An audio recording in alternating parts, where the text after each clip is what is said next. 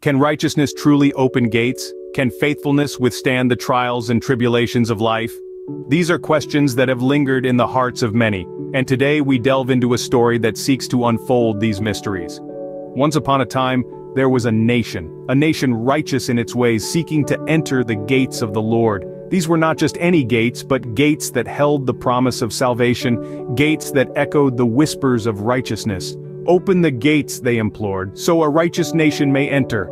This was the gate of the Lord, a gate that only the righteous could pass through. This was a gate not of wood or stone but of faith and righteousness. And it was here at these gates that the nation found their faith tested. They were disciplined severely by the Lord.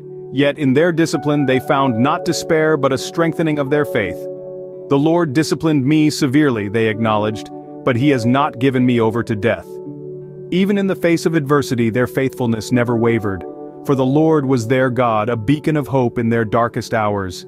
"He is my God," they declared, "and I will praise him, my father's God, and I will exalt him." And so they stood at the gates, their voices ringing out in unity. "Open to me the gates of righteousness," they cried, "that I may enter and give thanks to the Lord."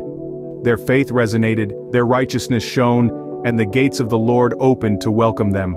In their journey they found their salvation. "The Lord is my strength and my song, he has become my salvation," they sang, their story etched in the verses of Exodus 15:2 and Isaiah 26:2 is a testament to the power of righteousness and faith. In summary, this tale of faith and righteousness teaches us three vital lessons. First, the gates of righteousness open only to those who are truly faithful.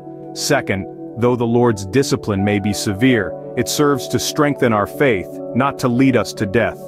And third, the Lord is a source of strength and salvation, a beacon of hope to be praised and exalted. These are the truths that guide a righteous nation towards the gates of the Lord, towards salvation.